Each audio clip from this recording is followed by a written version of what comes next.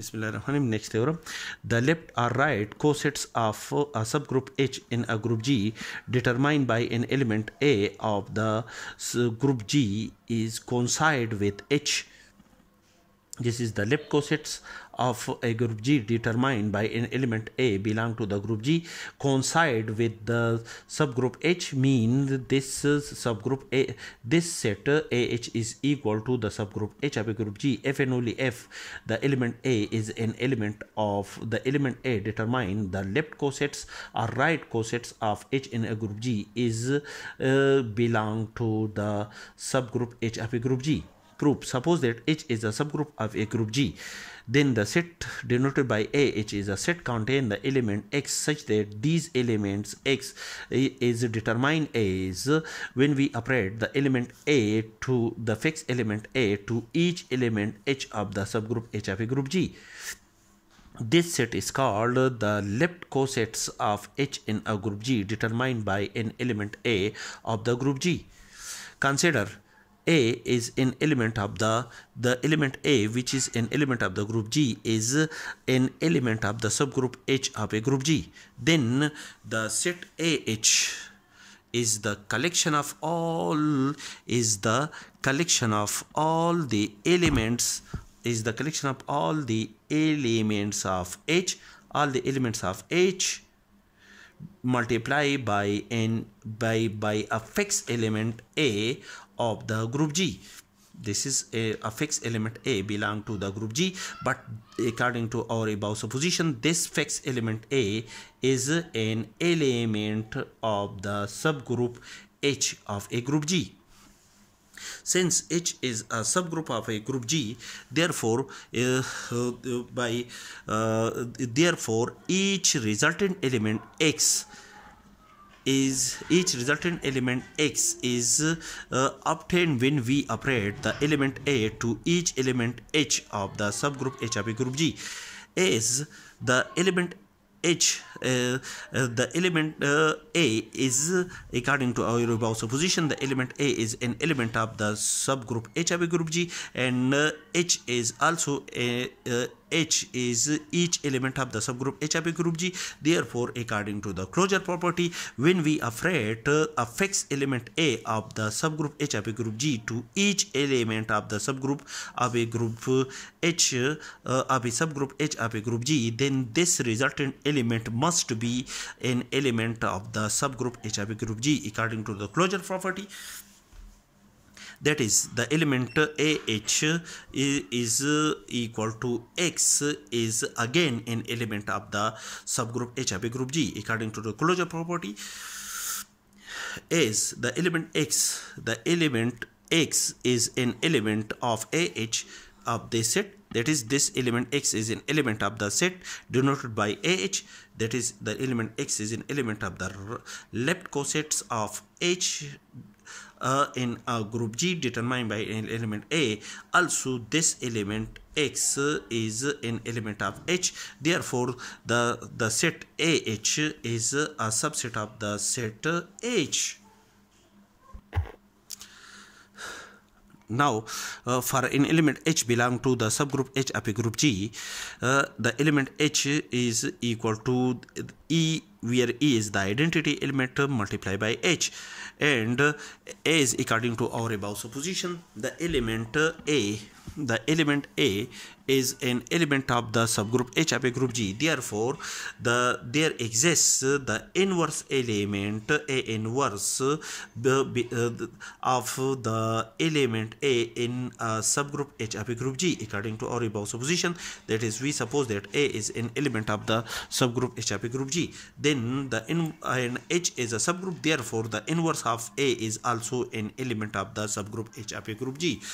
Therefore, when we operate the element A to its inverse gives an identity element multiplied by H, which is also equal to A multiplied by A inverse H. As the element A is an element of the subgroup H of a group G, therefore the inverse element A inverse is also an element of the subgroup H of a group G. And when we operate the two element of the subgroup H of a group G the resultant element must be an element of the subgroup H of a group G.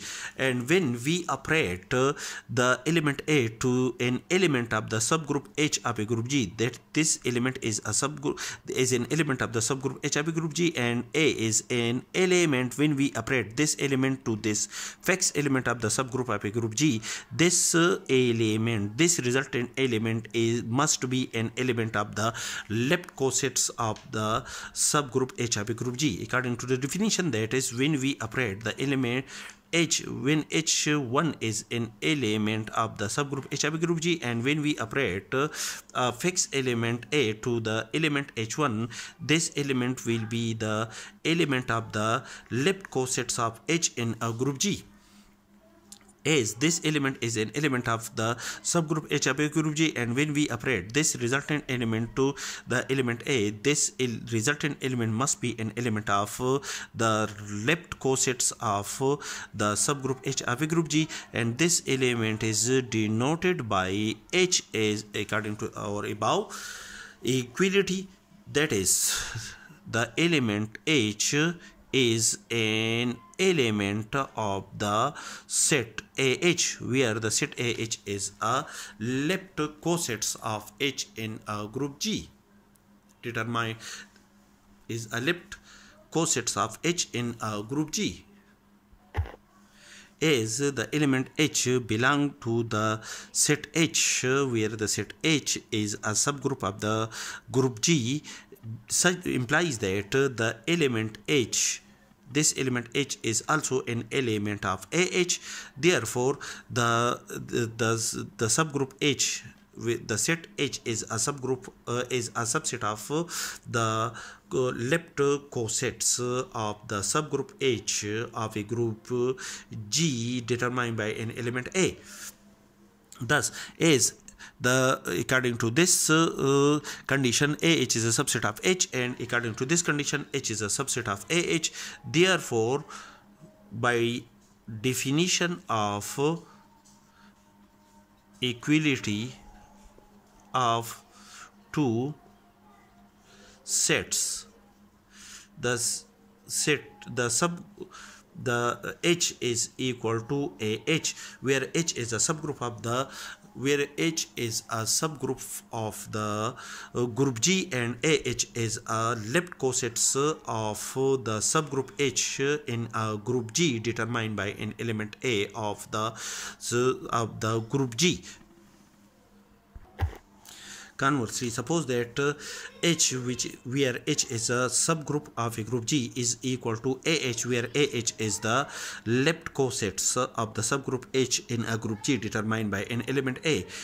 Let X be an element of the subgroup H, then this element X must be an element of AH also, because according to the condition of equality, and the element of AH is in the form of AH, where H is an element of the subgroup H of a group G.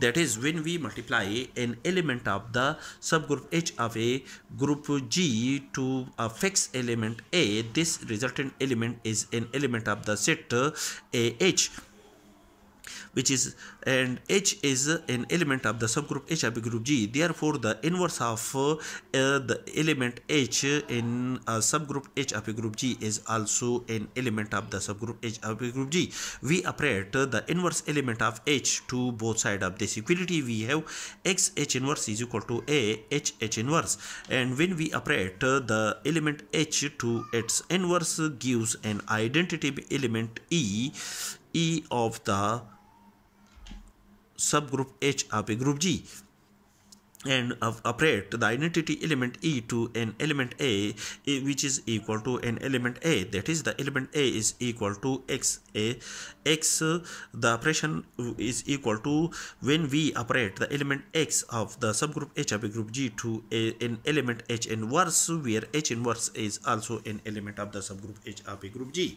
As these two elements X and X inverse, X and H inverse are the element of the subgroup H of a group G. Therefore, the operation of the element X and H inverse is again an element of the subgroup H of a group G by closure property. And this resultant element X H inverse is equal to an element A.